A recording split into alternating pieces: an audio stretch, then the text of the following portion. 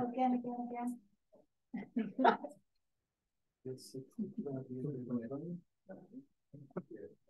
After a brief photo shooting, it seems that we are all ready to start. So hello everyone and welcome to the European Studies Center at St. Antony's College and the CISOC seminar series. This is a hybrid event and I would like to warmly welcome both those in the room as well as our online audience and presenters. Hello, Jessie. I'm Marilena, Anastasopoulou, lecturer in history at Pembroke College and a research associate at CISOC. And it is a great pleasure to chair today's session that derives from Professor Kostovikova's new book titled Reconciliation by State: How People Talk About War Crimes. So drawing on her examination of the Balkan conflicts, Denisa will discuss a novel approach to evaluating the effects of transnational justice in post-conflict societies and its policy implications for peace building presented in her book. So today we have three very eminent speakers with us. I will only briefly introduce them by referring to their names and affiliations. So firstly, we have Denisa Kostovicova, who is an associate professor of global politics at the European Institute at the London School of Economics and Political Science. Secondly, we have Jessie, Barton Hronesova, who is a Marie Global Fellow at the University of North Carolina, Chapel Hill, and Foscari University in Venice. And thirdly, we have John Gledhill, who is an associate professor of global governance at Oxford's Department of International Development and a fellow at St. Cross College. So before we begin, I would like to briefly explain the choreography of this seminar. Denisa will present her book for about 30 minutes. And then the two discussants will have 10 minutes each. And a Q&A session will follow with the audience attending both online and in person. And the seminar is expected to last 1 hour and 45 minutes. So with great anticipation and excitement, Denisa, over to you. Marilena, thank you for that kind introduction. And I would like to thank everybody at CISOC for inviting me and giving me an opportunity to talk about the book. So I'll make a few sort of introductory comments about the book, hoping to pique your interest in it and to stimulate the discussion. So this is a book about what happens after mass atrocity. So when violence stops, people confront what happened, they confront their loss and suffering, and they begin the search for justice. So basically, the book investigates when this happens, when people begin to reflect, whether it is possible to have reconciliation across the lines of conflict, which in the case that I'm interested in is ethnic violence. And this is the question that animates the scholars and practitioners of peace building, and more specifically, the scholars of transitional justice. And because I will be referring to this term of transitional justice, I'll just spend a minute or two on the concept and just say what we mean by transitional justice. So basically, transitional justice is a field of scholarly research and practice that deals with practices employed by states, societies, and individuals to address the legacy of human rights violations. And it is called transitional, that's why we have this funky term, because it is quest for justice in the period of great political flux, in a moment of transition from conflict to peace, but also from authoritarian or totalitarian regimes to democracy. My work so this is kind of a large field, and my work, as Marilena correctly said, looks at so this post-conflict processes. Now, this is a has been a fast-growing field, and scholars no longer talk about just transitional justice after the conflict ends. I think the current conflict in Ukraine is very interesting because people are beginning to talk about justice in conflict, in other words, before the conflict ends. And also there is interesting research that looks at post-transitional justice, and scholars are increasingly looking at, for example, what happens in Spain when kind of democracy consolidates, but the justice issues, the issues of human rights violations haven't been addressed. So to introduce the book, I thought I would start by addressing this the issue of stealth and how I used and why I use this notion in the book. I'm sure it's not working there. Okay. Yeah. So first, why stealth? And that brings me to the puzzles that we address in the context of transitional justice research. So this whole idea of transitional justice, the way we approach it, it's an emancipatory concept.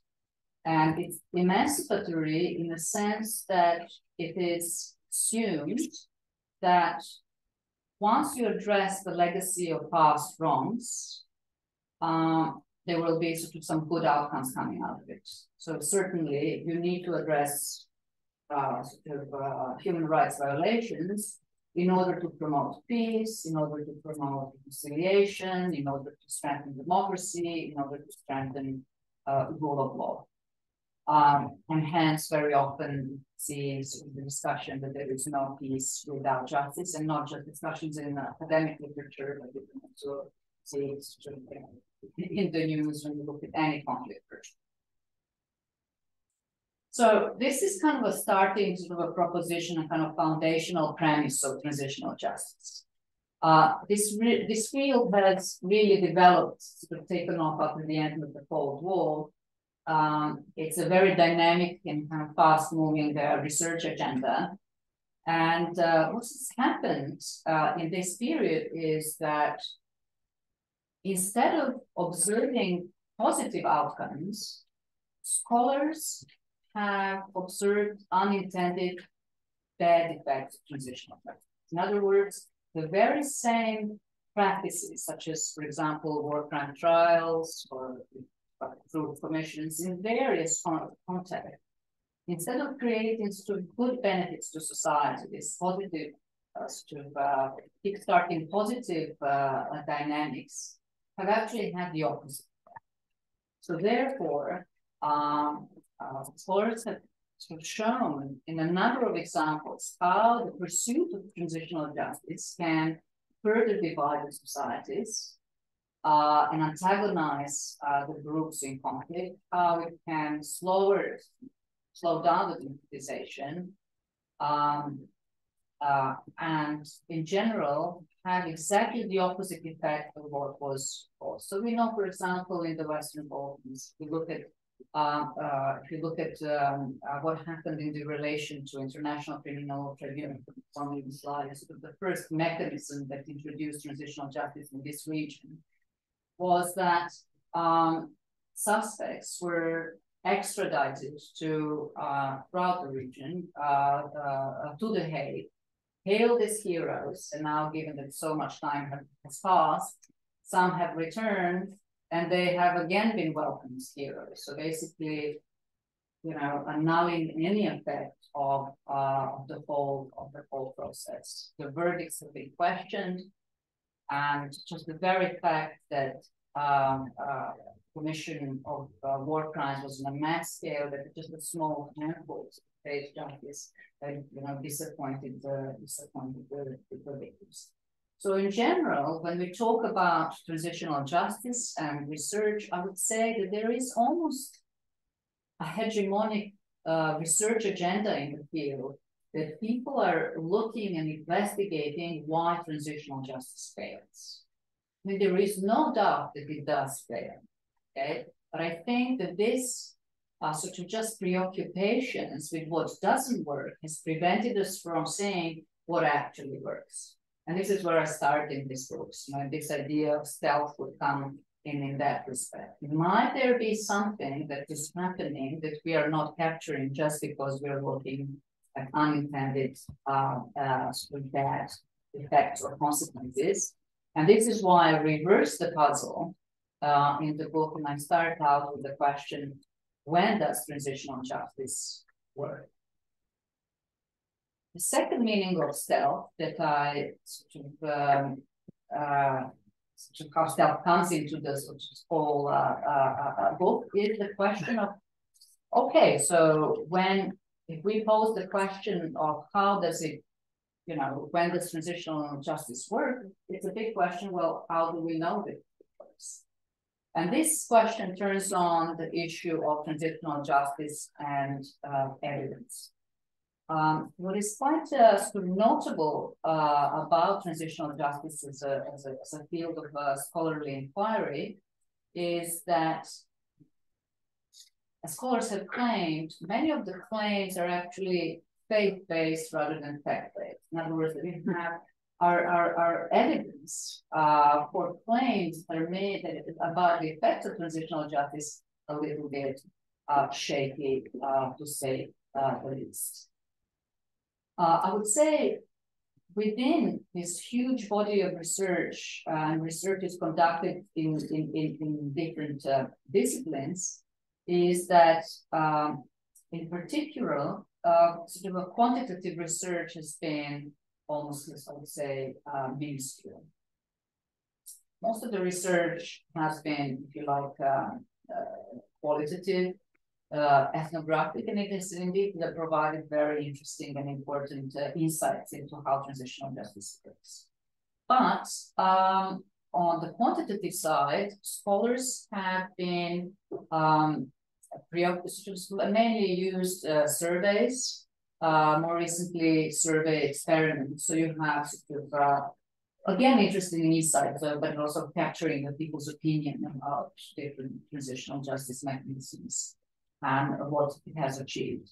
And within this kind of these efforts to create evidence that has been noted, I think the study of discourse takes up a very kind of an interesting and paradoxical position. Everything in transitional justice is about discourse. So you could, you can take any book on transitional or article on transitional justice. It's about a global discourse of human rights or discourse, what politicians say to discredit, let's say, international tribunals, what victims say about each other, etc., etc. But there is very little rigorous research, sort of discourse analysis as such. And I won't say completely none, but sort of very few articles, I would say, that look at discourse in a more systematic way. And to my knowledge, there hasn't been any study of a systematic analysis of discourse. So this is where kind of this idea of stealth comes when we talk about discourse, that actually there may be some patterns that we could capture and it could happen or not happen, we don't know, or I didn't know before I conducted this study, that may be there and exist by stealth. And then the third way how the stealth comes in, it comes through this, what I would say has now become a collocation, both in academic literature and journalistic pieces, that when people talk about reconciliation in various contexts, it always alludes to reconciliation, just doesn't really happen. It's so hard. It's such a demanding concept that it doesn't happen. And the reason is because scholars have written about the fact, and I've contributed to some of these debates based on my other research, that reconciliation as a concept and practice is is rejected in the post-conflict societies. Some scholars have written about reconciliation being a dirty word. Just people don't want to hear about reconciliation. And the reason they don't want to hear about reconciliation or don't want to have anything to do with it is because they've been witnessing how political elites instrumentalize and use reconciliation, right? They pledge that they would do something because they would give them a nice points, for example, with their international sort of partners and overseers, and yet don't do anything sort of meaningful to advance any sort of betterment of intergroup relations. But also, people are disenchanted with how the international community, through different NGOs and external grants, approaches reconciliation, again, very instrumentally. So that's one sort of side of that reality. And that, when you do sort of fieldwork, and have done fieldwork in different areas of the Balkans, there is a different dynamic as well that you hear about from sort of different constituencies, if you like. And that is that despite reconciliation being rejected and politicized, when it comes to it, people do yearn to some sort of restoration of relations. And I was really surprised, sort of, and interested to hear during research, for example, in dialogue with representatives of different human rights organizations who would take the youth from different ethnic groups in the Balkans, and they would take them to, for example, to a different place. First, they would bring them together, which is quite important because everybody lives in their segregated places nowadays after the war. And they would take them somewhere, for example, to do sports, right? Because, you know, to tell someone, let's go somewhere and discuss what happened in the war, I think that would not really be very attractive to the youth. And then what they say is that, you know, when they go there to a third place, that they do start with sports, but inevitably they come to the topics of war.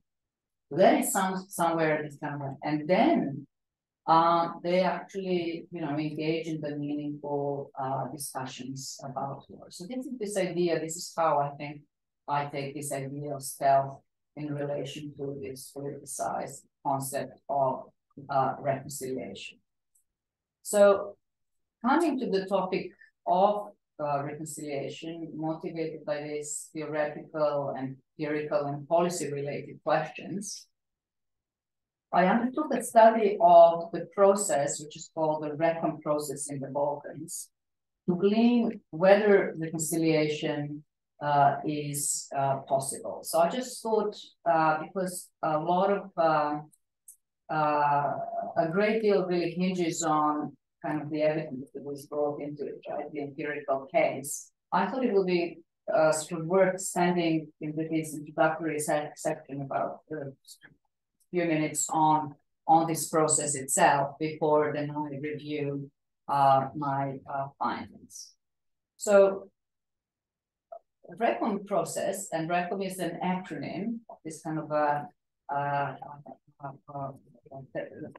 the name of the civil society initiative, which advocates for the founding, and here comes along with, of a regional commission for establishing the fact about war crimes and other serious human rights violations in former Yugoslavia in the period of the decade of the wars in former Yugoslavia, from 1991 to 2001. Established in 2008. I'm not the only scholar to have been fascinated and interested in this initiative. And I would say, if you survey the literature until recently, I think, you know, the only sort of comparatively sort of, it competed in terms of interest with international criminal tribunal with The Hague, in terms of you know, the transitional justice initiatives that scholars have been interested in. This initiative has been unique and worthy of inquiry because of its characteristics that stand out, and I would say in global terms in relation to other conflicts, because it tried to innovate. And this innovation is, I think, applicable to regions not just in the Balkans. So the first idea is there of a regional commission, right? So normally when we talk about commission, we talk about state commission, right? So, for example, South Africa Commission or any other commission, the Truth and Reconciliation Commission. But they take this idea of regional commissions to the regional dimensions. So just from a logic that the conflict was regional cross-border, right? So after the conflict, you end up situation where you have victims in one place, evidence in another place, and sort of relatives in a third country. And if you really want to make sense of what's happening, that process has to be it has to be cross-border, it has to be regional itself. So and you can just sort of think, right? Great Lakes, or even a Syrian conflict with a movement of population. So, so there is this regional dynamic. The second, sort of multi-ethnic versus mono-ethnic, but also what I meant here that more mirrors the idea of regional, right? So not multi-ethnic in the sense like a country would be multi-ethnic, but multi-ethnic where you have lots of ethnic groups that were involved in different sort of ways in the violence. It's a grassroots initiative, completely initiated by civil society, and as a response of a lack of interests of states to pursue transitional justice genuinely, so rather than a top-down process. And it's grassroots in a sense that it's driven by local actors independently vis-a-vis of local states, but also vis-a-vis external actors. It's something that came from local civil society organizations. And here's another interesting kind of element, is that it's a fact-finding process. So normally when we talk about different commissions, we talk about truth and reconciliation commissions. But when they started already in 2000s, they realized that these terms, such as truth and reconciliation, have been already politicized. Okay, so they conscientiously distanced themselves from these terms that were politicized, and they thought that actually they need to approach to delicately find a way to this tricky political dynamics, right, where every concept is politicized and instrumentalized by focusing on that. Okay, let's just name all the victims by name and see, and this is how we make the record of war. In the Yugoslav context, because we worked on a book together on the legacies of Yugoslavia, we know that even though the region had successive wars, there has never been a record of war death. So therefore, these figures have always remained there to be instrumentalized for the next war. So that's what they also sort of was a strong motivation to create the list of all the victims. So it prevents the kind of manipulation with the number of victims that actually led to the conflicts of the 1990s. So what this initiative has done, which I think is rather unique, and I've looked at a lot of other examples of consultations. There's one form of transitional justice, for example, in Burundi and elsewhere, is that they organized over 100 consultations. What consultation means is that they initiated meetings with civil society, with victims, with teachers, journalists, lawyers, youth groups, etc. Throughout the area of former Yugoslavia. They had meetings in local communities, meetings at the national level, and they had meetings also at the regional level. And in these meetings, basically they led the debate and the discussion with the civil society, with these representatives, these people who attended these consultations, and asked them what would be the best approach to address transitional justice. And it was kind of a two-stage process. At one point, it was this idea of a regional dimension that crystallized, which then turned into this regional fact-finding commission, this role. And the second kind of stage of the process was that through this process of consultations, they created a draft statute, what they thought would be a draft statute of the future commission. And this statute basically codified everything, all the modalities of the work of the future commission. So, for example, the definition of victim, testimonies, relationship with the media, very tricky, the term of the commission, etc., which led to the adoption of the draft statute. And it's called draft statute because the goal was for this commission to become interstate commission, because they thought, actually, if it's the state who collaborate creating this list of war dead, of victims, that will give the whole initiative greater legitimacy rather than coming from civil society. And I have a whole kind of separate discussion interwoven about how also civil society is just a tricky concept in the context of peace building. So what happened? So fast forward, and even today, this commission, this fact-finding commission, was never established. So the civil society activists, they tried, they advocated. Sometimes they had support from different parts of the state. Sometimes they didn't. Then there came elections, and somebody else came who didn't support them. And basically, if you look at this sparse literature, scholarly literature that deals with RECON, all the discussions of RECON are about basically the failure of RECON, right? And everybody has been focused on this idea that they have not been able to establish this commission, okay?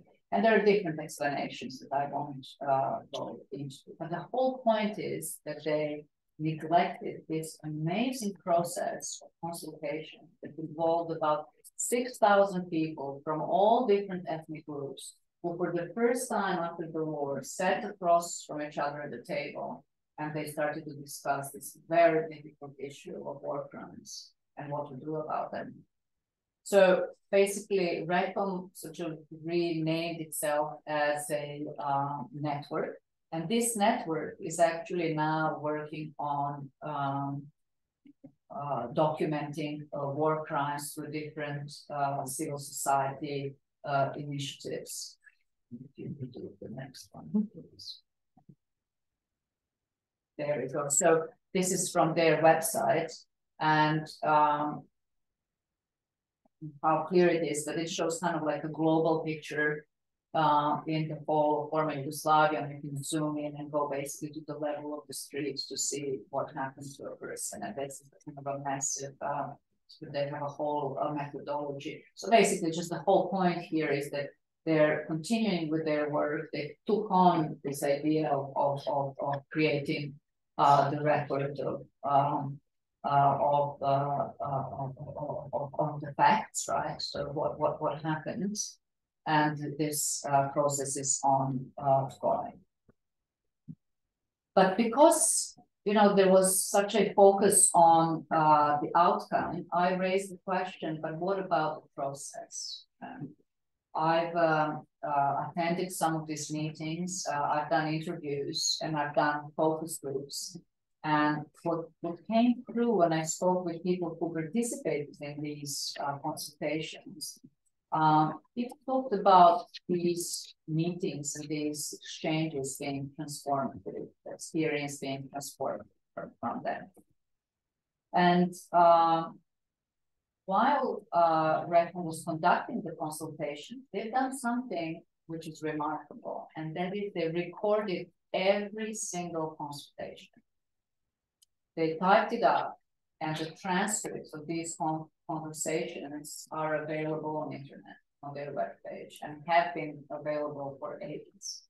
And I've been looking at them while I was competing, so applying for grants to be able to study them, because I thought from the perspective of a researcher, this is a treasure trove of information. This is unique information because it shows you, it gives you naturally occurring discussions. There are 4 million words worth of data, right? This is a massive, it's like massive amount of data, right? And very unique data, right? It's different from sort of experiments, different kinds of manipulation, and can potentially provide valuable sort of insights, right? Whether they go sort of show when people disagree or how they disagree, or maybe something worse. And I use them as a sort of opportunity to study sort of patterns in conversations in this data. I was also very dissatisfied, and this is kind of sort of motivated with how scholars have used these transcripts. So some of these transcripts have 20, 40, 50 pages. It's just overwhelming. So then, I would read different pieces on Recon, and I would see a few quotes, from some sort of random transcripts, completely not systematic. And I was wondering, where is this coming from, right? Based on that, we could pull out anything, from those transcripts, because people had very unpleasant exchanges there, sort of strong disagreements, but there was something else there, right? No one has looked at it systematically to capture the patterns in a way that would be repeatable and stand to scrutiny. So what I've done, and this is my concluding bit of the introduction. So I approached reconciliation from the perspective of public communication. And I set out to find out whether people can reconcile while they address this difficult legacy, while understanding reconciliation through the perspective of the theory of democratic deliberation. Habermas's theory of communicative action basically shifts attention to what is discussed in this literature as deliberative virtues, right? So deliberation is not any type of discussion and debate.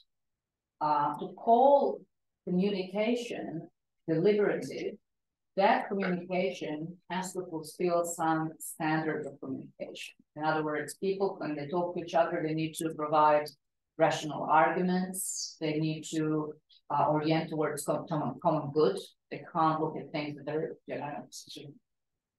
good just for themselves or for their ethnic group. They need to show respect to others. They need to, the conversation needs to have other regarding logic, etc. And the scholars, including the scholars of peace building, have said that actually these type of communications, when it's civil, has a potential to restore relations among antagonists. But there were some very serious gaps in this literature. First, scholars have looked at, for example, in Northern Ireland, there were interesting studies of deliberation, but they've looked at topics that can bring people together. Right? Like, well, no topic in a divided society, it's sort of easy to discuss, right? But they looked at, for example, whether, the issue of education, or, in elsewhere, they looked at what do we want from peace. But no one has looked at, if we want the liberation have this positive effect, or, then it has to withstand the most difficult of tests, and that is to discuss the legacy of war crimes, because that is the issue at the end of the day that divides the societies. Secondly, scholars, especially scholars of transitional justice, have used the concept of deliberation descriptively. So they started, this kind of amassing logic, but then it slipped into sort of talking about different discussions that bring together different groups.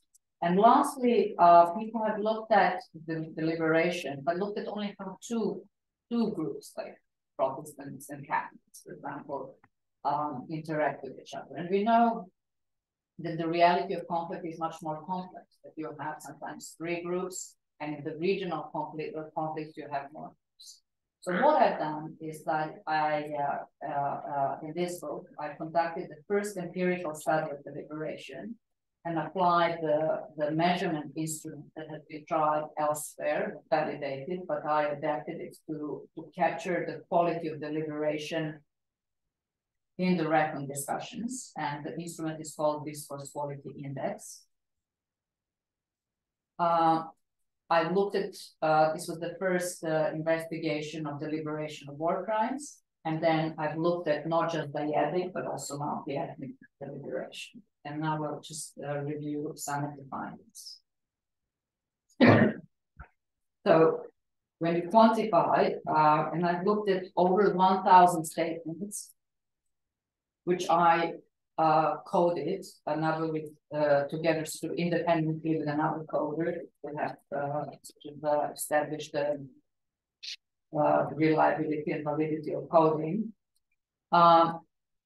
What is very interesting is that once these statistics are there, that show you how many people provide rational arguments, how many statements are sort of uncivil, like how many are civil, etc. The picture emerges that actually deliberation is feasible within when we have different ethnic groups talking together, even when they talk about war crimes. The second finding is, which is counterintuitive and pushes against everything that we have in the literature, and that is that ethnicity plays an important role in inter-ethnic discussions. So, for example, ethnically polarizing issues increase the quality of deliberation. So what does that mean? That means that when people find themselves in that environment, discuss very sensitive issues on which basically there is disagreement in broader societies, they make sure that they pay attention to how they formulate their statements, how they formulate their arguments in the presence of what we call the other. And another sort of point, sort of finding relating to it is that ethnic diversity is conducive to higher deliberative quality. In other words, because these consultations took place in different settings, you could control and check whether the quality of deliberation is higher in mono-ethnic groups or in groups that there are two ethnic groups, three, or regional. It's very interesting, and in this sense, the findings from Recon, as a matter of fact, replicate findings of some other scholars who looked at, for example, deliberation in Colombia or deliberation in Belgium, where consistently scholars have found that multi-ethnic, but they always have just two groups, right? The quality of deliberation is higher than when there is everybody's the same ethnicity in the room. My book, I think, defines those findings, and it shows that regional, so when you have multiplicity of ethnic groups, also is associated with higher quality of the deliberation. Although when you have three groups, for example, like Bosnia, that's when it becomes more challenging, but still higher than in ethnic groups. And lastly, what came up very sort of strongly from my data is the importance of intra-ethnic divisions for inter-ethnic reconciliation. And I was quite sort of was quite stark actually to pick up this pattern that when in these discussions, people become aware of, for example, there is an argument. Okay, so for example, there's an argument that, for example, the argument is between two pros who completely disagree, about the responsibility for what kind of what should be done. And this is, for example, observed by Serbs. Right? That kind of shatters, this idea and something that they've been kind of told or propaganda that all of them are the same. So this and not only that kind of dynamic actually was rather important in creating such a sense of solidarity across the victims. So with the victims from another ethnic group. So just to conclude here, so some takeaways of this study is to beyond reference or for future research. I think there are two takeaways. One is that we really don't know much about the value of identity for post-conflict context, right? So the research, even in the context of the liberation in divided societies, everything is about shifting conversation from ethnic issues from us or something that is different towards human rights, and talking about things in such a human rights terms, universal terms, etc. But my research actually shows something quite different, right? People can bring these ethnic issues, their ethnicity, ethnicness into the conversation without them being used, as some scholars have said, as discursive battles. That was quite interesting. And I think that's almost kind of logical, right? Because people are killed on the basis of their ethnicity, right? And we can't really simply just erase it and then speak about issues in terms of human rights, as if their identity didn't matter. And related to that, I think that, opens up, I think, whole agenda for studying deliberative interethnic contact. So this whole entire literature about deliberation in divided societies comes from engagement with outwards contact processes. But what is kind of quite sort of a huge kind of a gap in this literature is that scholars study whether someone had a contact with someone previously, whether there's a vicarious contact, friend of a friend, etc. How frequent was it?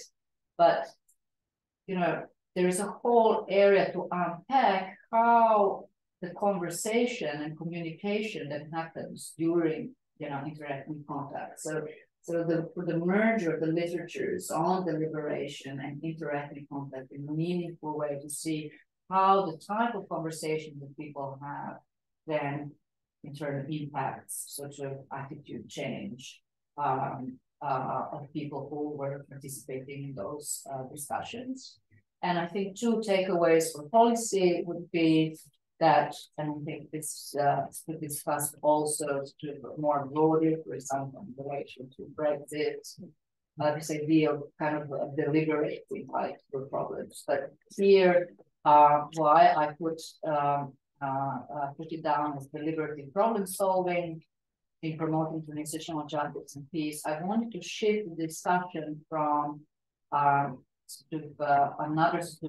stream of research that looks at intergroup dialogues, which, there are big question marks how much those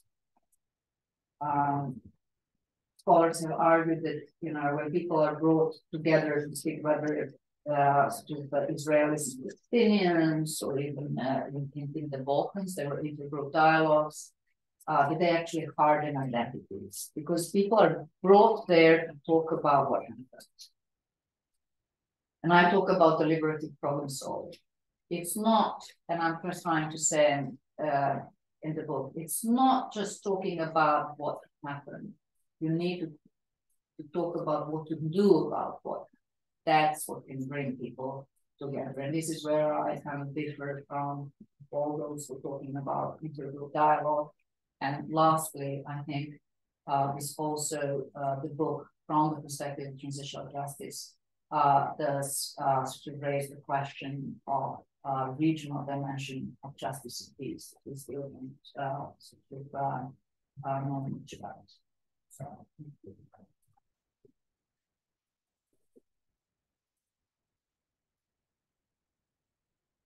Thank you very much. That was absolutely fascinating. And now we have our first discussant. So, Jessie, over to you. Thank you very much. And I'm really sorry I can't be there in person. Huge congratulations, Denisa. It's a huge achievement. I love the book. So all the praise about this piece of scholarship. I think my comments are mainly, obviously, a praise for the book, but also I just want to highlight some contributions that stood up for me. And then I have some questions maybe to start the discussion going forward. But I firstly want to say that not only is this an excellent, but also very timely contribution, as you've already highlighted in your presentation. And I think it's also kind of speaks to the latest research that we want to be and we should be doing in transitional justice because of the impressive disciplinary breadth. The book really combines some of the best insights, not only from transitional justice and peace building, but also communication studies, social psychology, sociology, as well as political science. So I really think this is an example of an interdisciplinary work that we should be aiming for. I think what I mostly appreciated about this book really was the very detailed and granular approach to highlighting the inner workings of transitional justice through the discussions of multiple stakeholders. It's meticulously researched, and as already has been highlighted in the presentation, it really is an original contribution to both transitional justice and conflict resolution. I think the main highlight of this book is clearly the innovative conceptual anchoring of reconciliation as a process rather than an aim, and the processes of deliberative rationality and discursive solidarity. But I think I also want to highlight the wealth of methodological approaches. So if I could just quickly run through some of the four highlights that I really had whilst reading this book for the second time now, I should say. So on the methodology side, combining interviews with participant observation, with very meticulous quantitative textual analysis through coding, but also focus groups can really get us to the bottom of how people truly discuss in terms of quality rather than the content as much. Some of these problems in terms of, what is happening, so to speak, in their minds when they're coming to terms with some of the most traumatic events that ever happened in their lives. And I think it provides us for policy reasons, it provides us with some strategies how to overcome these issues when we actually look at these topics through this variety of data collection methods. I think conceptually to look at reconciliation as a process that is not only measured on the merit of what it was supposed to achieve and has not achieved within a time frame that we decided was going to happen, is really something that we should be studying more and we should take seriously. And I think that's the main conceptual contribution of the book. But in addition to that, I think Denisa really brings to the foreground some of the key aspects that have been coming up in quite a lot of IR scholarship recently, such as the role of empathy, the role of solidarity, the role of mutuality and respect for example, in diplomatic studies, that is well known. But from this study, we can really see how these key concepts were driving the quality of the deliberation that Denisa discusses. And it's also wonderful that at the end of the book, we go back, so to speak, to contact theory, to Allport's contact theory, which is then brought back so that we can actually understand how some of these discussions play out on the ground. I think for those of us who are interested in the regional, so to speak, empirical findings about what is happening in terms of transitional justice on the ground, through the actual content, as well as some of the how it's discussed, the book also gets to the bottom of some of the contentious debates on the ground. So, for example, I really appreciated a section in the book that talks about how genocide and the usage of genocide should be included or not, or shouldn't be included in some of the terminology used by RECOM. And really, you know, the use of genocide remains some of the most polarizing issue, especially in Bosnia and Herzegovina, or the concept of victimhood and competitive victimhood, which is especially highlighted in, you know, cases such as Serbia and Kosovo and the contention there, as well as in Bosnia, but also about guilt attribution and what is the role of guilt attribution, as some other scholars have, you know, highlighted when they were looking at the role of responsibility and at the dealing with responsibility. And I'm thinking, for example, of the work by Eric Gordy on Serbia. And Denisa already highlighted some of the findings, which seem counterintuitive. However, again, if we go back to some of the basics of contact theory or even Frederick Barth's theories, this is what we would, so to speak, expect. We would expect the intense, in a way, engagement with groups from the other side to moderate our discussions and our thinking. And I think some of the methods really that are used, such as also the usage of focus groups, can only highlight how deliberation then plays out on the ground. I think the one contribution that is not mentioned in the book, but that kept coming out to my mind, is that from my perspective, the book is also an elaboration of how inclusive and respectful discussion can work in general, not only when we talk about war crimes. I think if we think about the current political debates, the climate of polarization in the United States or in Britain as well as in Europe, it provides, I think, a useful set of policy advices in terms of how debates should be led. And I think, and this is where I get to the second part, which is on the questions. The climate of the RECOM discussion was on the environment was very unique. It was in person, it wasn't in virtual places, it wasn't on social media. It had what the original contact theory had as well, the thinking of, you know, this is another human being that I can empathize with because we all share universal humanity. And I think this is where the current debates are not easily replicated, because they are usually led online and in virtual spaces, unlike RECOM that was led in person and in a very safe space. And I think, Denisa, you mentioned that sometimes in the book as well, that there was this feeling, you know, that this can be discussed in this environment. So that was potentially one thing, you know, that I had in my mind when I was reading this. Now I had many questions, but I will just focus on three so that other, you know, participants can obviously ask theirs. I think the one question that I also had was, what was the role of silence? You talk a lot about not only the topics that were discussed, but how they were discussed. But I was also wondering. Here is your reminder. Baby bath time. Baby bath time, right? Jessie, Alexa, stop. Apologies.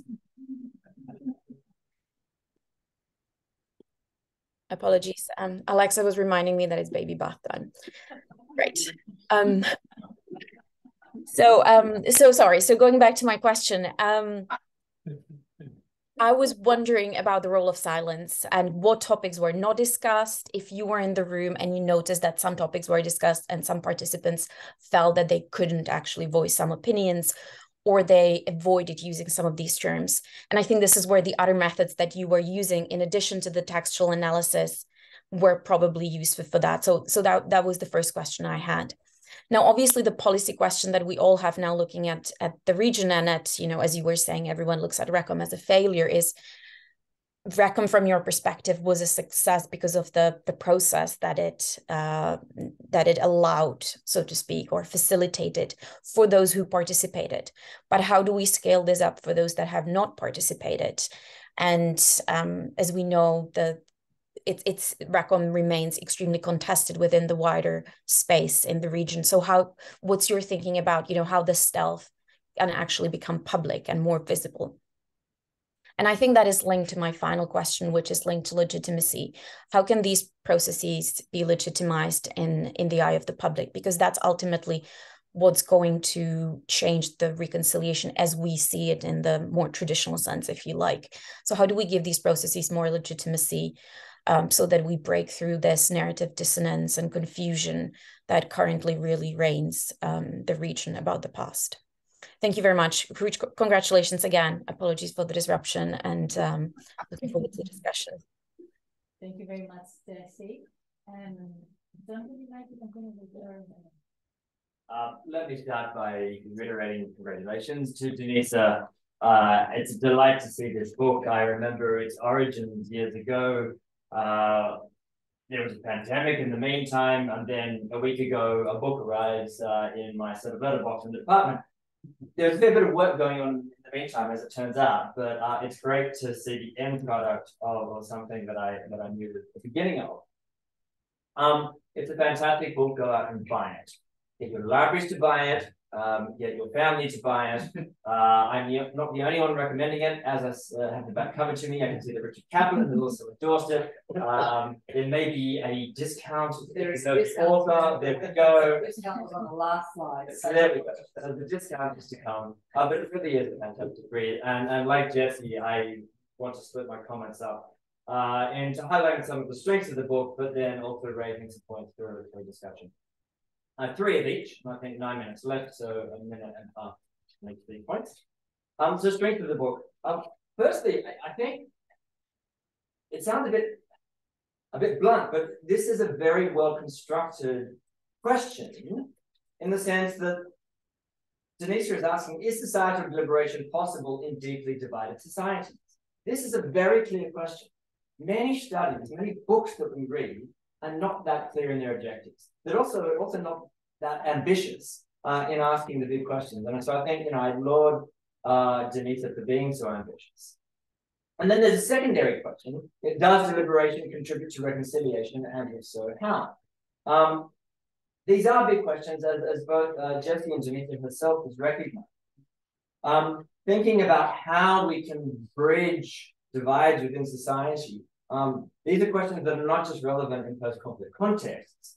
Indeed, if we start to think about polarized societies, we live in a polarized society, then the idea that deliberation could bring societies back together could also be thought of as sort of conflict prevention mechanism. And so interestingly, I think that Denisa's book, although it's very much focused on the post-conflict period, also has significant implications for conflict prevention. Second strength of the book, and Jessie highlighted this as well, Denisa brought it out, is that this is really an empirical contribution to a theory-dominated area. The phrase that Denisa had is that a lot of the work in this area is faith-based rather than fact-based. And I think that's really, really important. I remember it's 20 years ago since I took a class on deliberative democracy. I was in grad school at the time, that dates me. It was a class taught by a political philosopher. It was a class on political philosophy. Mark Warren. Familiar with his work? I actually wrote a piece on transitional justice and deliberative democracy for that class. I can't remember what it was about, but that was the idea. Yeah, you should have shared those notes with me. But it was purely theoretical. Now, this is a little bit out of my sort of regular area of research myself. But I'm certainly not aware, Denisa has just confirmed, that there has ever been such an ambitious effort to empirically test the theories, not just of deliberative democracy, but also theories that lie behind the logic of some track 2 problem-solving workshops, sort of Kelman-type problem-solving workshops. You referred to that in your last slide. That's Herbert Kelman's work. And so what Denisa does is both take the theory, develop the theory in a very rich theoretical chapter, and then systematically test it. And she does this using phenomenally sophisticated methods. And one great thing about the book is how transparent you are about the methods that you've used, and you take the reader through each and every step in a way that opens you up, but also means that it's very clear what the logic was behind each of your steps. So this is my third sort of highlight. That methodological sophistication can't really be highlighted enough. Very clear questions, and what Denisa does is effectively use different methods to answer different parts of her study. And so she's interested in the conditions under which deliberation becomes possible in divided societies, who might be involved in such deliberation, what kinds of interactions facilitate deliberation. These are very big questions, which involve sort of large-scale broad patterns. You can't answer these kinds of big questions through discourse analysis. And so what Denisa has done is, correct me if I'm wrong, but actually learned the statistical techniques for large-scale content analysis. Spent, as I recall, 7 months coding the material that she introduced you to, and then run all of these statistical tests on the data. That allowed her to answer some of her questions. What it didn't allow her to do was to think about how deliberation might contribute to reconciliation. What she could answer that question with is more of a discourse analysis. And so then there's a qualitative chapter. And so what you see in this book is very much sort of an arc from introducing themes to theoretical development, to quantitative analysis of sub-questions that can only be answered that way, to qualitative analysis, addressing a question that can only be answered that way, and then on to policy implications. And so it's a phenomenally well-structured project as well. And methodologically, this is not the Denisa I remember. I don't mean that. I mean Denisa was not a statistical, not a stats person, right? And so there's been so much work that has gone into this. And I think what is really important is that it shows that at any stage we can acquire new skills as well. We're moving towards multi-methods analysis. And it can be tempting for those of us, and I include me here, who don't have the skills that you have in statistical analysis, to say, right, I'm just going to be a qualitative analyst. Some of us try to get around that by working with quantitative scholars. I've done a bit of that on the side. But to actually acquire these skills and put them into a single study is phenomenally impressive. So I really can't highlight that enough. Okay, that brings me to a few points that I want to bring up in terms of the discussion. Okay, firstly, I want to think about theory. And so let me give you what I think is a very sort of potted summary of theory. Jordan Habermas, evidently. So the question here is, where is deliberation in support of reconciliation possible in deeply divided contexts? And again, common answer becomes, when there is communication, deliberative communication between parties, rather than debate. That's an important distinction, and I want to come back to. And you can get this deliberative communication, whether it's deliberative rationality, so effectively a respectful exchange of ideas, and discursive solidarity, where parties grant recognition to one another. This effectively leads to a mechanism of empathy. Right? When one side explains their rationale for their understanding of a particular situation to the other, you effectively are put into a situation in which one can be in the other's shoes. That builds empathy. Empathy is a mechanism that can facilitate reconciliation.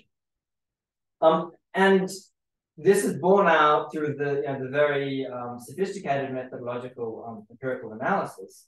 And the really interesting finding is what Denisa highlighted earlier, which is that, in fact, it's when some of the most polarizing issues are under discussion that, in fact, you saw this process playing out. You saw empathy developing. You saw, therefore, ultimately reconciliation became a possibility. And so this becomes a counterintuitive finding, and it's something that's really important.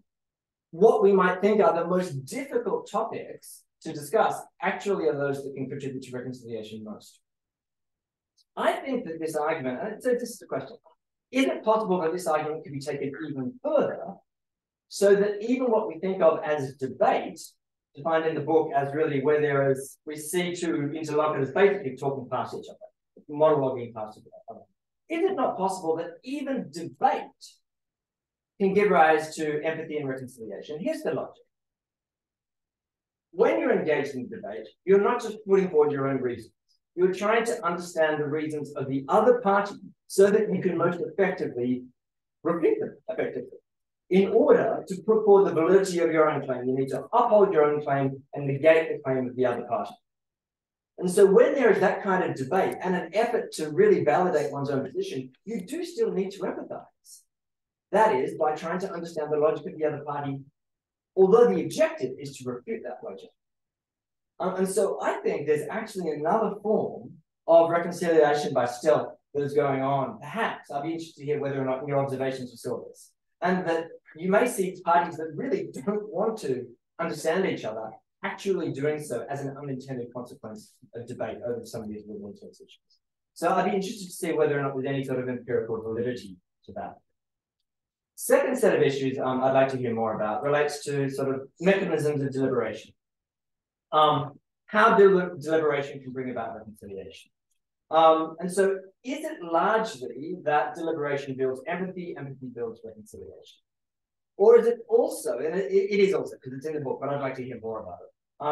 The deliberation in this sort of multi-ethnic, multi-demographic, different kinds of civil society actors, lawyers, workers in various sort of backgrounds and beyond, victims. That when they engage in this process, they also identify different identities that cross the ethnic divide, and that becomes a basis of commonality that allows them to move toward reconciliation. So victims they prioritize in that moment anyway being victims, no matter which side of the ethnic divide they're on. Families of victims identify with other families of victims. Jessie, I know, is focused specifically on different categories of victims, so I'd be interested to hear some more about that. Another point on this sort of mechanism moving from deliberation to reconciliation is it only the individuals involved in this process that are the beneficiaries of deliberation, or is there also then diffusion into the wider society? Because we know from the work of Hillman, to whom I mentioned referred earlier, the idea of sort of problem-solving workshop, build empathy amongst a small, select group of sort of not elites, maybe second-level elites, journalists and beyond, who then go out to society and diffuse transformed ideas of conflict in society. The degree to which that is effective is debated. But do the kinds of mechanisms that you're focusing on in the book, do they just relate to participants, so the 6,000 individuals involved, or do you also know of diffusion or expect there to be diffusion? Last set of sort of comments or questions relate to the kinds of conditions under which everything you described, recon, can play out. When is recon possible? In terms of the processes that are described, and when is it not? When are we likely to see efforts of deliberation succeed and fail? That's really one of the key objectives of the book. But what was it particularly about recon? Was it the timing important? Was it the fact that it began in 2008, sort of 7 years after the last conflict, but going back to some 13 years after the Dayton Accords? Wasn't that just enough time so that people could engage? But there was memories are still fresh. Was timing a factor? Was it the role of civil society? You discussed that in the conclusion. Was it the fact that this was a consultation process? And so in a way, the stakes were a little bit lower, arguably, than a Truth and Reconciliation Commission, because this was about putting the rules together. And so did that facilitate engagement? Was it the fact that it was a regional effort as well? And here's my very last point.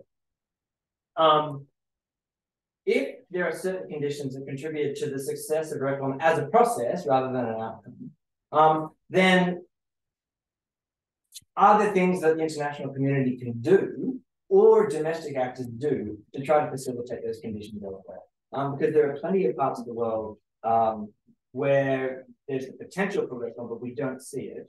And so if there can be some sort of facilitation effort, what forms might that take?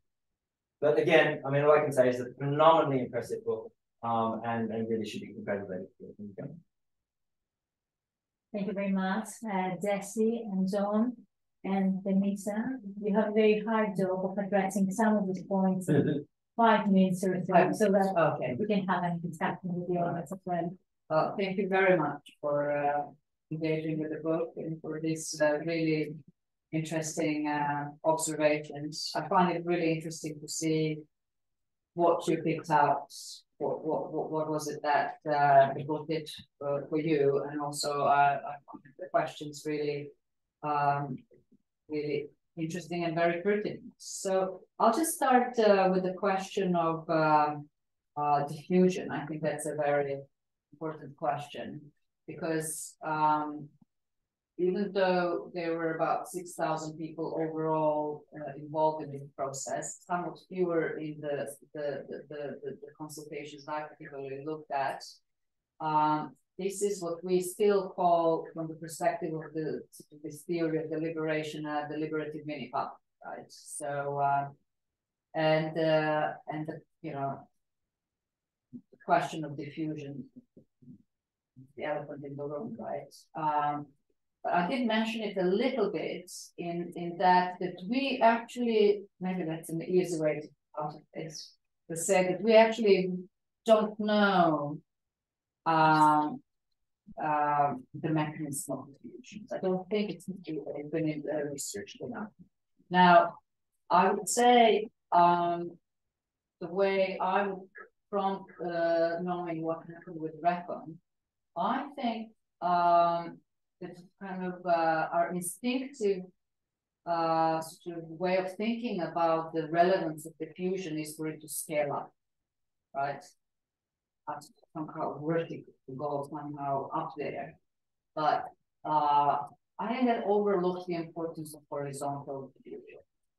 And what I found interesting is that a few people, and this was raised both in interviews and in focus groups, said that they shared their experience of participation in Recon when they went home. They told a neighbor or told this, and this is where I thought, this is where some insights from the contact theory or vicarious contact, right, hearing of someone doing something, right, would be kind of quite interesting to kind of mobilize to understand what happens and what is the broader relevance of this. That links up with another question, sort of kind of what does this do to sort of peace building in general? And I think I'm just kind of observing a very interesting kind of emerging kind of research agenda where people are looking at these post-conflict contexts where there is a lot of work going on. You know, with Bosnia, right? I could raise the question, how could I be so naive and talk about reconciliation? But there is evidence there to the contrary. So one the way to look at this would be that these exclusive ethnic narratives are dominant in this society. This is why we worry about what's happening in there, but they're not a totalizing force. And this is what I find quite fascinating, that they haven't managed to kind of colonize every single space. So if you look at the Balkans, and I think Recon would be just one of the examples where these kind of almost these islands of civility that are kind of conquered, right? And this is not the sole example of inter-ethnic community with collaboration and interaction that follows a completely different model, right? Rather than that is dictated from. So kind of the complexity of these peace spaces, I think, is really, really interesting. That these kind of different dynamics that pull in different directions and should exist along with each other. Now, I understand that we would want to see the pendulum shift in one way, but I think that can remain a desire and ambition. But it's very complicated. That I would say.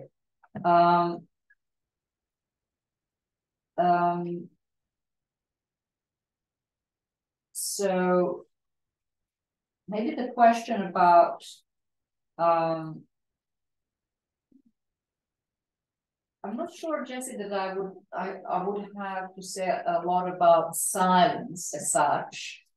In a sense that I wouldn't be able to be accurate to tell you this wasn't told, but I have very interesting insights in terms of, for example, based on participation of women versus men and different sort of patterns, how victims participate as opposed to sort of professionals, right, such as lawyers, as opposed to civil society, which I think provides very interesting insights in how different stakeholders participate in this process. At least it was kind of revelatory to me to see, you know, how you can encourage people to actually speak up and contribute, you know. So you could see the patterns, for example, where women would make just one statement and make sure that they constructed those statements and just, for example, you know, held off, right, as opposed to men, right, etc., etc. But on the so that is kind of, so silence as such is not what I've looked at, but I would say, you know, the flip side of talking is also listening, and that's what I didn't study, but I think that would be also fascinating. And a few years ago at Access, in fact, I heard a couple of papers that are, you know, developing the empirics, how to measure good listening, which I think is fascinating, but I haven't done it. Maybe I'll just stop here, but thank you very much. That was fantastic. And we will now give the floor to the participants, both online and in person. So to those of you wishing to ask a question, please state your name and affiliation. We already have one question, so let's select a few questions. Hello, my name is Sasha. I'm from Afghanistan and currently I'm living here. So thank you so much for this really in-depth discussion. I wanted to know that in certain cases, for example, in my country where war has been really, really long for 40 years with Soviet invasion, Cold War, US involvement, and then now past 1 year, where international community, more than 45 countries were involved, and they've also been part of it. I wonder if someday we have a reconciliation, because you talked about the original commission. How would that look when so many countries are involved and are part of it? And can true reconciliation happen if we just do it within ourselves while so many actors were involved to create the war? So how would that take place when so many countries are involved? Can we bring them around the table? And would it be representative of countries or citizens of them? How would that be? I'm sorry, it's just a little. No, I think it's a great question, right? Because it not only looks at internal complexity of what's happened within Afghanistan, but also external actors. I think, well, obviously this can happen at different levels, right? So I was looking particularly at the sort of civil society discussions. But say, for example, even if you started with civil society, I think that would be a worthwhile sort of exercise, right? Because, for example, in the Balkans, you have the situation where the same sort of feeling that, you know, these wars, you know, they were not just the wars that happened between the groups or among the groups who were on the ground, right? External actors were involved from day one. And you could argue, Richard has written a book previously to the latest one that I used for measuring peace for my book, on how decisions of external actors on recognition, they actually sort of change the course of war, right? And perception of who is fighting for what. And so here it is that sort of none of these wars is sort of, exist in isolation. So I think it's important to, and then it creates, right, afterwards, that creates some sort of dynamics that persist, right? So if you looked at it from the perspective of external actors who were involved, you could argue that, you know, that is one dimension that could prevent reconciliation, right? Because, you know, the groups we sided with them, they supported them, right? That can even affect, if you like, European integration, right? And you know, it's kind of quite complex. I think one thing that I would take from this research, and that is to actually trust the people. Trust the people in their ability to open themselves up to that ethnic other, you know, because you know, I was so when I was doing this research, I was more expecting to find out, you know, to better understand, you know, what blocks, right, the liberation, you know, so you can look at it that way. But, you know, instead, the results were so interesting that actually they lend themselves to better interpretation in terms of what opened them up. But the research with the focus groups and the interviews was very insightful. You know, people told me about how anxious they were even at the thought of joining this process. You know, they were afraid what it would be like, especially, for example, when I spoke to interviewees from Kosovo Albanians who actually went to Belgrade, Serbia, right, and they were involved in conflict. How would they, you know, talk? And when they realized that they were able to speak, it was almost empowering, right? So it almost kind of kick-started this kind of virtuous sort of circle when they were kind of readily expressing their views. And you're right, you know, what is interesting is that, you know, there is a sort of, I've worked in the book a lot with Cass Sunstein's sort of idea of enclave deliberation, right? So the idea that, you know, the opinions will tend to go towards extremes, you know, where you have sort of polarized ethnic groups, which, you know, not just my book, but other work on the liberation in divided societies, sort of, you know, proves that, you know, actually it's you know, contrary dynamics that set in. So in a nutshell, just to come back to sort of other contexts, A would be sort of trust the possibility of this kind of communication that is, you know, focused on problem solving, and for sure, sort of the value of bringing all actors to the table to better understand sort of what happened in different positions. I think I'd like to do a question.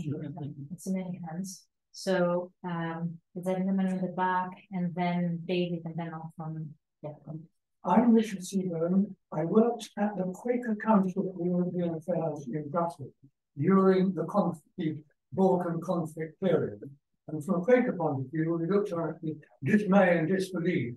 But my successors there have entertained young people from Croatia and Serbia in particular, you know, over meals and that sort of thing.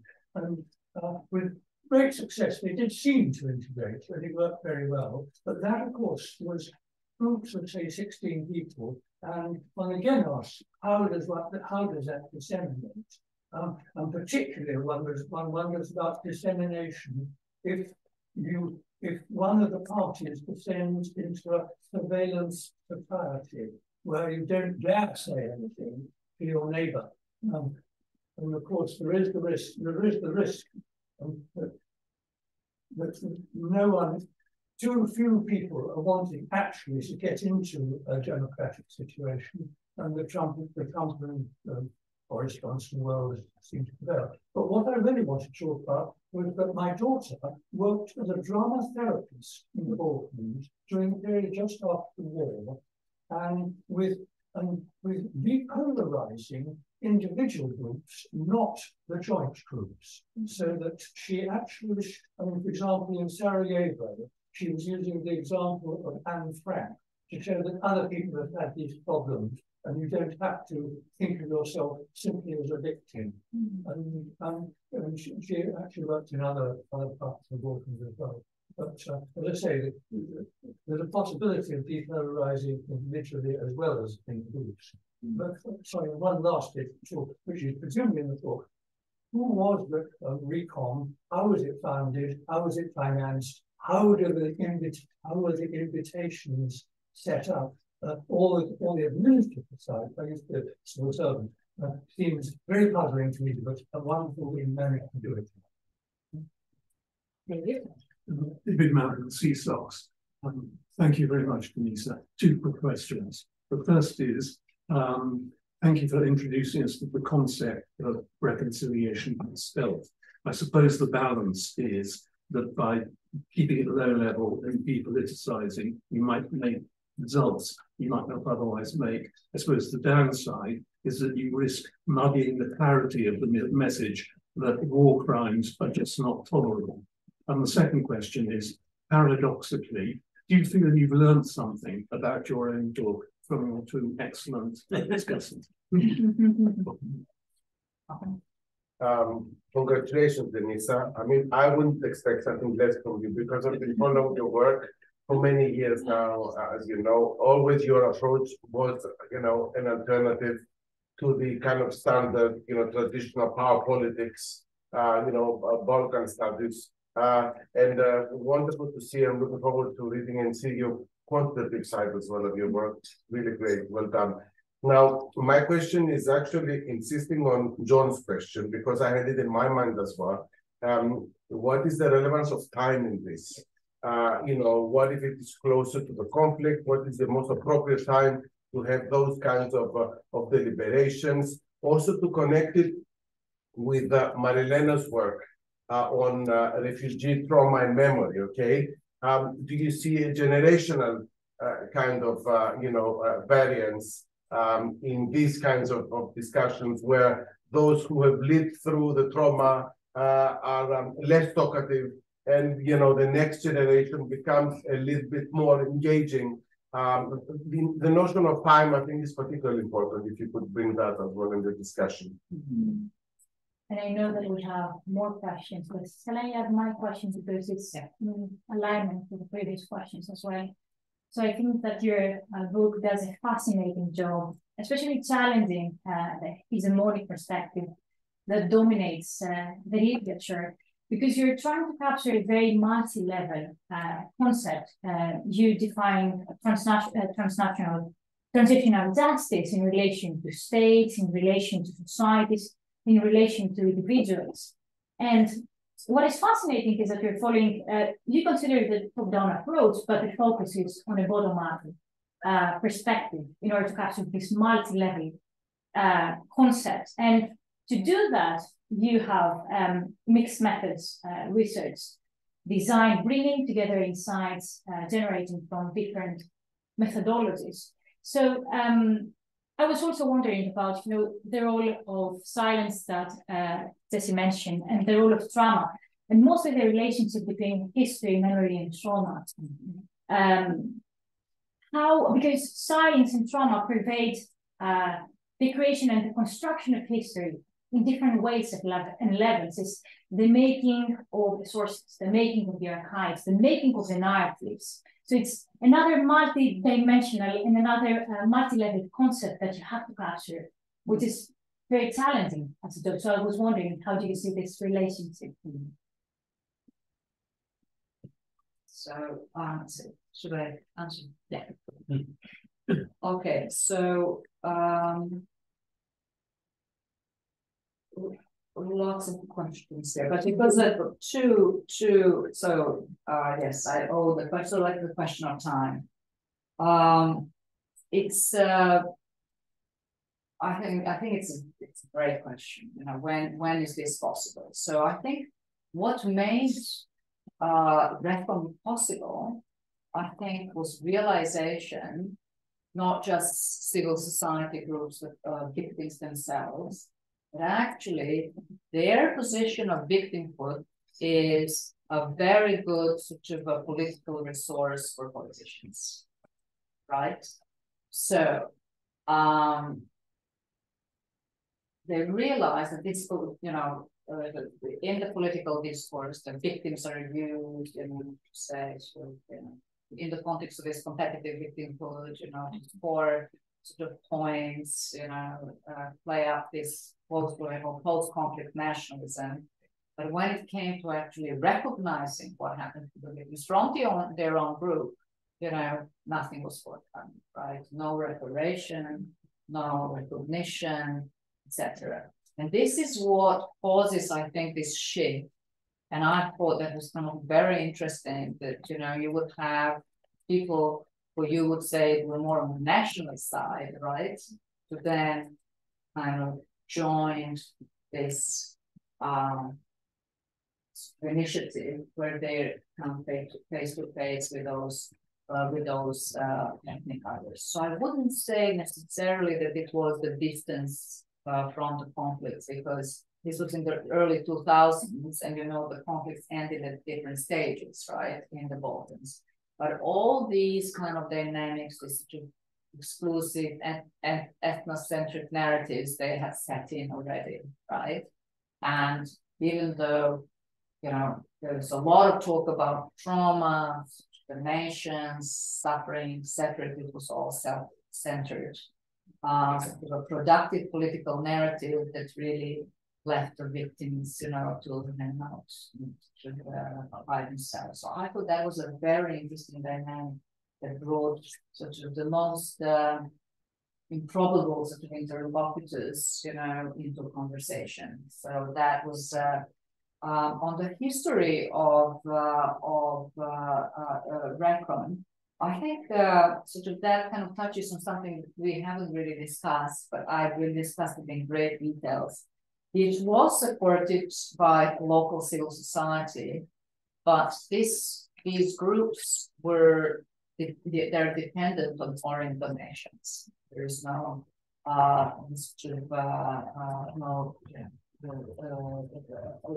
So that makes sort of these initiatives possible. So what I think it's very interesting, because, you know, among other concepts that are kind of solid and instrumentalized in post-conflict society, civil society is one.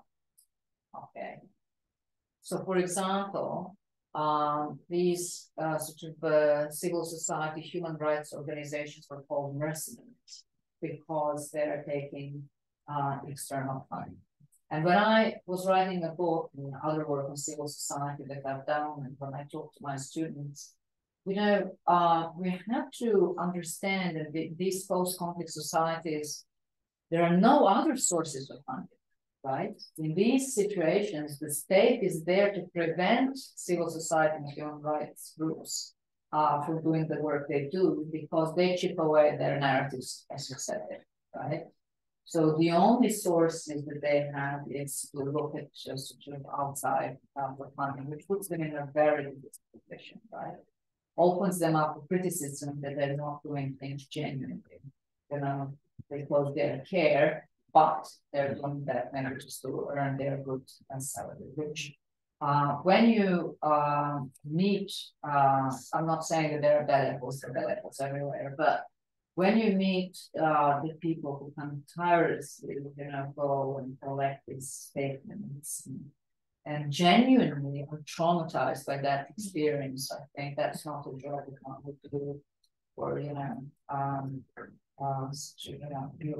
dollars or euros. So that is a kind of what actually made it Recon possible. I think so. Now the way Marilena, your and often this question kind of overlaps in relation to trauma. You know, some of these meetings that I've attended, and also this kind of was evident in the data, were very emotional. You know, people did discuss concrete things. You know, for example, where to put the seat of the commission or whatever. But quite often, you know, to explain why something should be somewhere or whatever, what their position was, they would, it was almost confessional, right? So the trauma did sort of fill in the room, and you would see when everybody just falls silent. You could just almost really feel the emotion in the room. And it is interesting how in those moments, you're right, people sort of, you know, do activate those other identities that they have, which is, you know, quite a development in itself, because everything that you have, all the political sort of dynamics that these societies are there to conflate all one's identities into ethnic identity.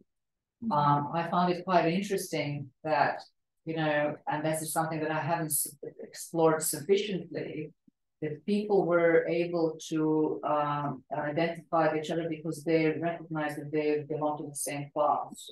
You know, I don't know whether there's something kind of Yugoslav about that, but they thought that they were wearing similar clothes, right? So on the basis of that, they made the conjecture, you know, that they were kind of the same. You know, so they were sort of all of a sudden they were finding those commonalities, and it was quite interesting how the more disagreements they saw that was within groups, and they kind of created these kind of solidarities across groups. So that was that. That was the question of time, and also another very interesting moment in terms of time. I think that the dynamics works quite differently in the Balkans. That people who were involved are very much engaged, or who have the memory, right? Whereas the youth are more disengaged and kind of socialized in this. But actually, because this whole initiative was so diverse, right? And, you know, they were just inviting people almost randomly. It's not a random selection, but they said, oh, do you know someone who would like to do or join or whatever. But there were some people, young people, and I actually did interview them as well. For them, it was a great educational experience as well, because they, you know, learned history, including the history of the 90s from the textbooks that tell just one story. So I had one interview, we just found it, that this is not completely, you know, opened to new history, right, to her. And here is actually sort of, maybe I should note, sort of end with the limitation of this research, right, in that, you know, this data is so valuable because it captures, you know, as I said, naturally occurring discussions, but it's also limited in that you don't have the data of how old, you know, they are. So if you do experimental research, you will have all that, you know, in information. So, you know, but anyway, if it opens up sort of sparks and other sort of better research designs or sort of explorations of individual dimensions, it's still great. That was very insightful. How do people talk about war crimes, and how do people don't talk about war crimes? Yeah. Especially through the Bible, from ethnicity to class to the role of emotions and individual agency. Very last questions, very last questions. Brilliant. And then, yeah, thanks. I'd just like to mention I'm Aidan and I'm a visiting fellow here from the European Union. But I would just like to mention the case of Northern Ireland and recommend that you look at, if you're not familiar with it already, the work of the Opsahl Commission in the early 90s. This was a deliberative process where a commission consisting of quite high-level people on both sides of the community and a little bit from outside, traveled around Northern Ireland to have kind of town hall meetings or deliberative meetings in many different venues. And one of the significant points that emerged in their report, which is a published report in the library here, and it's in Answers, among other places, was the concept of parity of esteem. That really the two communities had to be treated equally all through. There couldn't be a hierarchy, there couldn't be, you know, and that this had both kind of trivial and quite serious consequences. The trivial consequence was that the footnotes were actually checked to make sure you had as many references on one side as you had on the other. But the serious consequence was that the formulation of power sharing in the Good Friday Agreement goes back to this work And the power sharing meant that power was shared, that no one side could outvote the other, that you had to have double consent in order to get law and policy decisions in the Northern Ireland administration. So what something that followed up from that was that there were strong incentives for cross-community cooperation, both in the terms of the agreement that was built in the procedures and in funding for cross-community incentives on a large scale from Brussels, not least. And so these were kind of things that flowed out, and it represented a very positive contribution then at the governance level of a deliberative process in the early 90s, as reported in early 1992, made into what became the Good Friday Agreement. And there was one kind of motto that came out. I've been an Irish diplomat, and my colleagues like to phrase, I'd like to pass on, the future is more important than the past. That was a very commonly heard refrain in this process. Thank you for that. Right. I will look at that. I was yes. I will look at that with interest. Yeah. I just wanted to go back to what John Gledhill's question about, whether the development of dialogue was facilitated by the fact that it was about setting up a commission that was about process rather than about outcome. You yourself said that the failure, in quotes, of RECON was perceived because it didn't yield a definitive outcome to the establishment of the commission. But as your view of it is that it succeeded because of the existence of the process which led to the draft statute.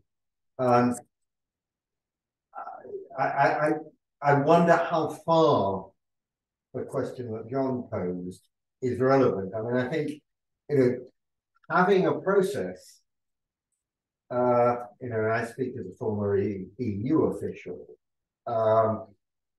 somebody once said that the EU has succeeded in reducing national arguments by making them boring. I just wondered what you thought about this.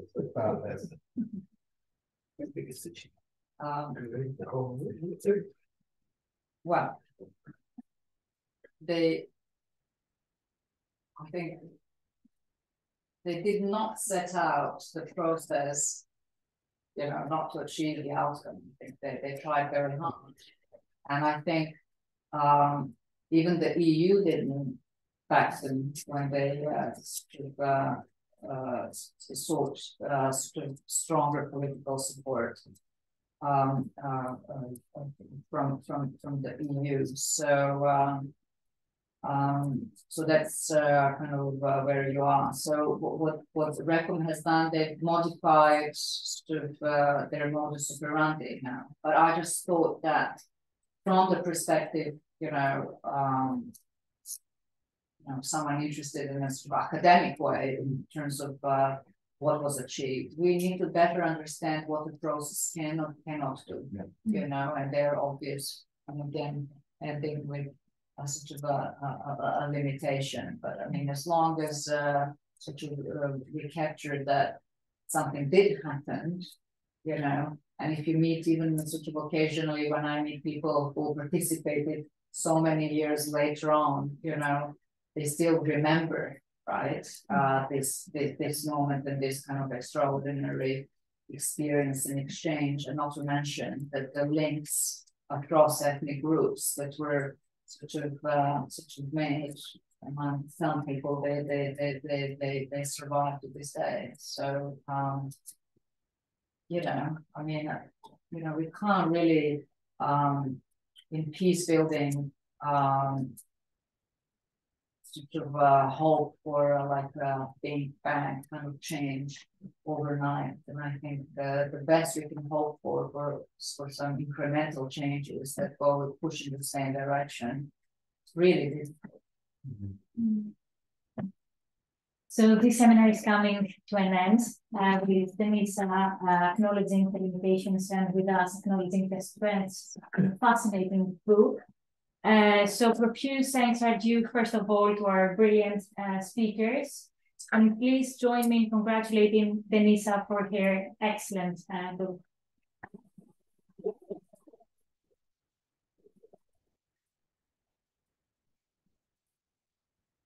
Thank you again for hosting and such really nice observation, and Jessie as well. Thank you. Congratulations again.